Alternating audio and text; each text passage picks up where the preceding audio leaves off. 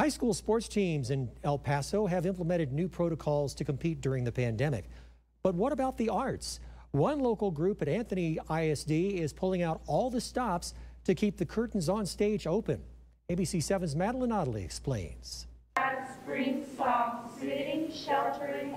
Pandemic or not, for high school senior Erin Kastrup, the show must go on. It's not only just a hobby, but it's a passion. These students at Anthony High School have spent weeks rehearsing for One Act Play, a performance competition between Texas schools. Louder, louder, louder. The stage is set for that competition this Friday. But this year, getting on stage requires more than just the confidence to try. It also requires this. Insert the Q-tip on one nostril. A weekly rapid COVID-19 test. This is so that they are sure that all the students are negative before they're participating in a large group.